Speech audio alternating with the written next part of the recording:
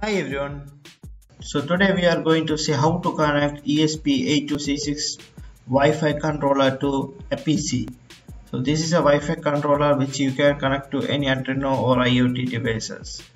It has an integrated TCP/IP protocol built in, and it acts as a Wi-Fi adapter or as a Wi-Fi server. So you can build your web server using this small chip. It is very reliable and it is very cheap. I got it for 300 rupees from Amazon. I'm providing the links below in the description. So in order to connect this chip to the PC, we need some extra interfaces. So I'm using FT232 USB to TTL adapter for Arduino. I got it for 300 rupees from Amazon. Links in the description.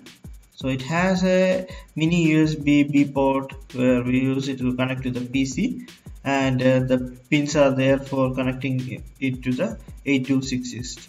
One important point is 8266 works on 3.3 watt, so don't power it with a 5 watt or more than that. And our USB to TTL converter, it works on both 5 volt and 3 volts. You can adjust these jumpers to set it whether it needs to run 5 volt or 3 volt, but in our example we are using 5 volt because it needs more power to run, especially for flashing. So let's move on and connect these devices.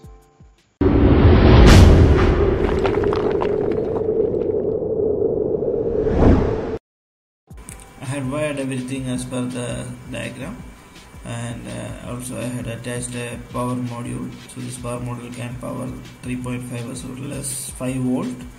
There is a DC jack as well as a USB adapter is there. You can power either of this, and you can also change this output voltage by setting the jumpers. I have provided the links of the Amazon at the description. So I have to connect this USB to this 5 volt as well as this 8266 to the 3 volt. So make sure that 8266 is connected to 3.3 volts, otherwise you are going to burn the chip. Also, one more thing to notice is you have to power these modules first, and then you need to connect this to the PC. The current from the PC's USB is not sufficient for the devices to power on.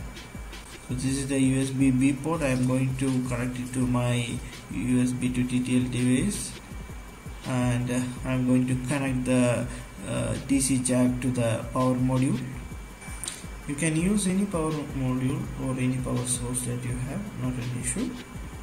Make sure that you turn on the power first and then you connect the USB to the PC, otherwise this is not going to work. Now I need to turn on my power module using the push button. Yeah, now it's on, and 8266 is turned on. You can see the red light. Also the USB adapter is also turned on. Now I need to set up my PC to connect. Once the setup is done, we connect the USB cable to the PC, and we need to find out which COM port it is using. To check that, we need to open the device manager, and from the device manager you go to the port section, and you can see the ports which is getting assigned there. So currently in my case it is. Now you open another program called ESP user program. I provide the download links in the description. It's very easy to use program. It has inbuilt support for testing the 80 commands. You can also use putty for the same function that will be discussed later in this video. So set the baud rate, which is basically the speed, and also the COM port. In our case it is COM5. Once everything is set, you click on the connect and all the buttons will be enabled. That means it is connected. Now click the 80 button. You can see a response from the Wi-Fi adapter saying that it's okay. So that means the connection is successful. Now click on the 80 plus GMR. You will get the version information, all these details. You can play with other commands available. Now in order to connect to a Wi-Fi terminal, you need to first set a mode to both. So you can click it on the button and it is set. You can see the response is okay. And now click on the 80 CWLAP.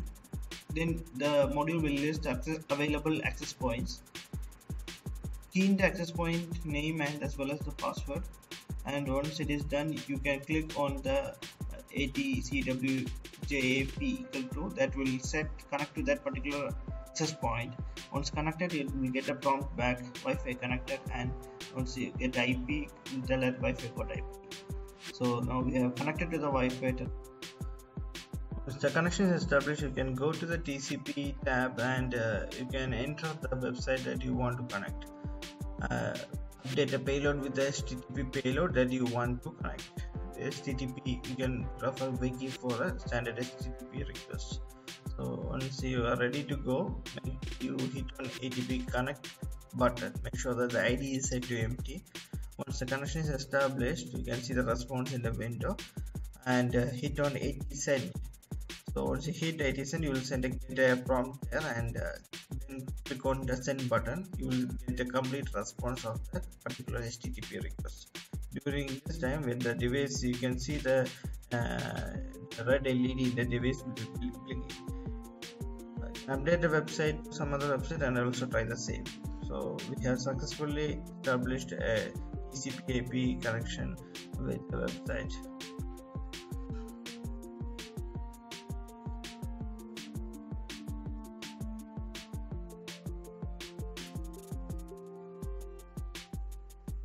Now we will see how to establish a connection using putty. So you have to input the type as a CL and give the COM port.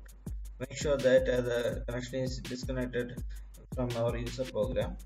So once it is done, you can connect it using a putty. So once the connection is established, you can type the command and you will get a response directly in the putty. For sending the command, use press Ctrl and press M and J.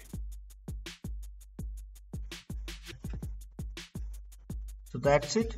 In the next video we will try to connect it with Arduino. Till then, goodbye.